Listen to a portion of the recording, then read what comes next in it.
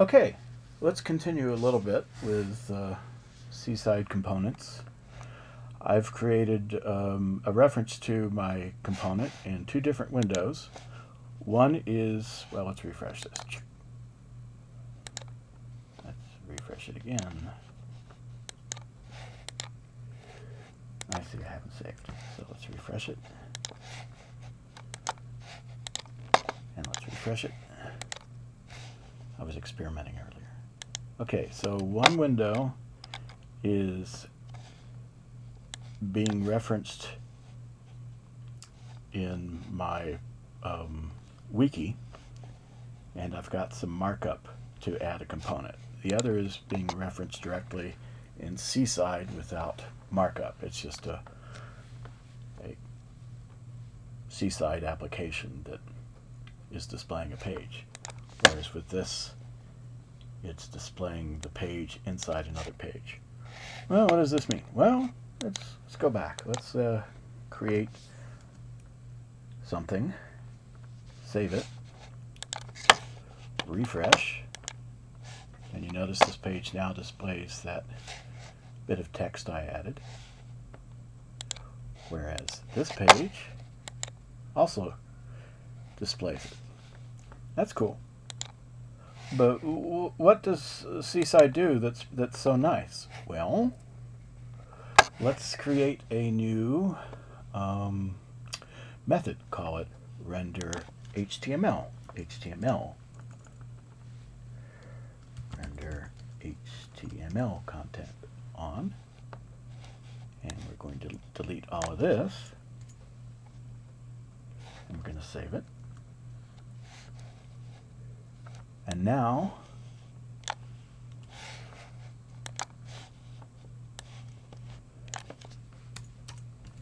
we're going to call that particular function, or that particular method, within our render content method. And when we save it, well, you won't see any real change. But notice I just changed the source code of the web page on the fly by switching methods around, and I haven't done anything as far as having to stop the program and restart it. The web pages are live. I make a change and refresh the page, and it changes. Likewise, let's say render anchor content on. Save it.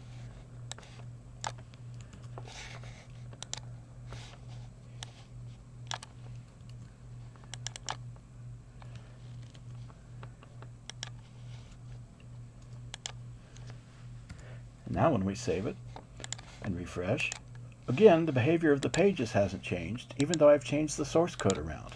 Now I have two separate methods that I can sit there and play with independently of each other, which simplifies the web programming tremendously, and I can still switch back and forth and see what changes I've made. So let's go back to a different thing. This is my 7th test component, which does the factorial code, and I'm going to render a simple form. Render content on. Let's see, let's grab a template for a form. It's not going to work as is because I don't have those particular methods and functions defined, or methods and parameters defined, but we at least get the skeleton for the class. And now we go back and paste it into our render content on, and let's modify it.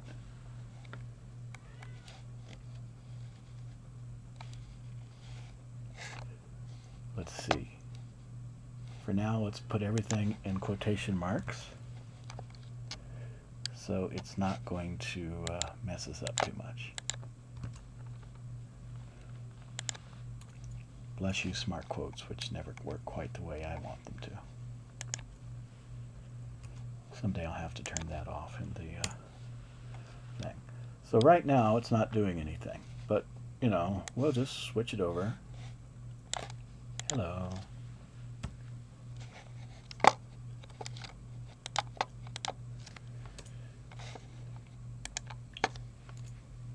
All right, there's some commented out code. And let's put that in our render form. And save it.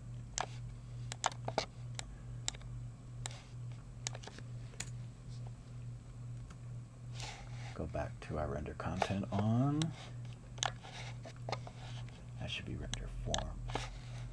Let's see. Let's change if we can. Can we rename the method? Probably we can, but I don't see how to. Rewrite.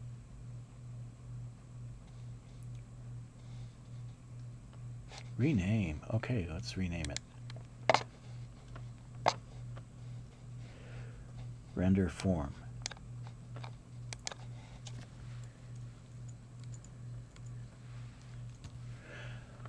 And change it. And sure enough, it's said this is what you're changing it from to. Do you want to remove the old one? Yes. So with this particular refactoring browser in Pharo, I just renamed the method, and it went to the source code and renamed the method within the source code as well as the reference outside the source code. So let's continue. Once again, render form content on.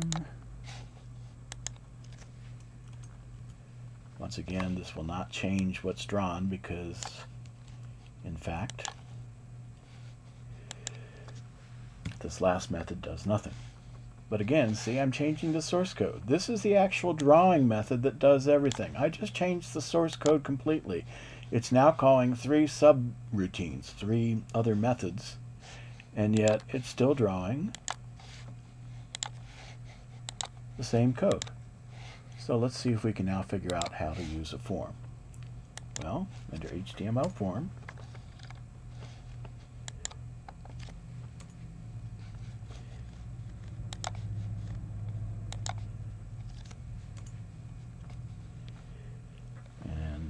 first thing we'll do is just add a single line within the form. Okay, so now it should just create some text. And in fact, we save it, refresh, and at the very bottom, we see indeed it has put enter value here. And of course, same thing in our simple component. Now we can go ahead. So let's see. We want to have an input value. Okay. Let's create an input value. Let's create an initialization method, which we don't have right now, and say initialize, and say input value equals 1.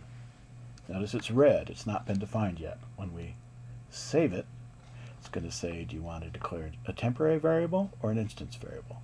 I want it to be global to this object, so I'm going to make it an object instance variable. And sure enough, it now knows that it has an object instance variable. Okay, now that that's defined, let's go back to our render content on. Or actually to our form. Now we're going to say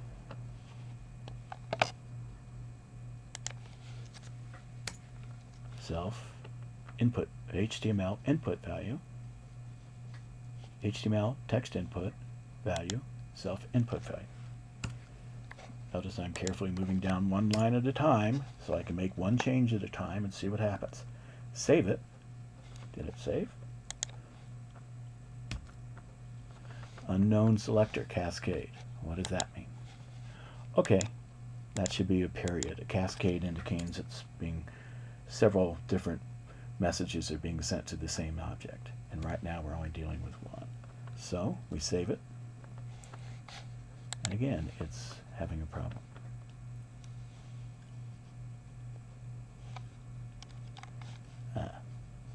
Okay.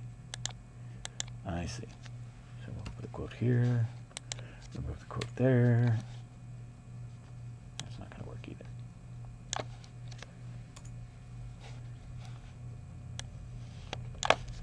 Alright, debugging. Let's see if it works now. Unmatched comment quote. I love doing unrehearsed demos, don't you? Yeah, there we go. Now, is it going to work? Yes, it did. Fingers crossed, finally. And we had a message not understood. What did it not understand? Input value. Okay. I thought I had an input value. I do, but I don't have an accessor for it. So instead, let's go up here and create accessor values. That is to say, accessor methods that will actually accessors.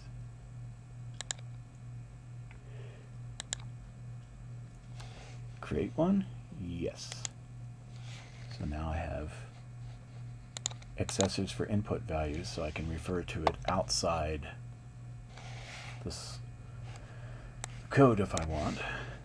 So let's try it one more time. Let's proceed. Okay. Yes, it did. Enter value here. Look at that. I had an error in the middle of my web programming. It brought up the debugger. I corrected it from within the debugger and continued. And sure enough, my web pages, both of them, are still functional with the new code. That's enough for now.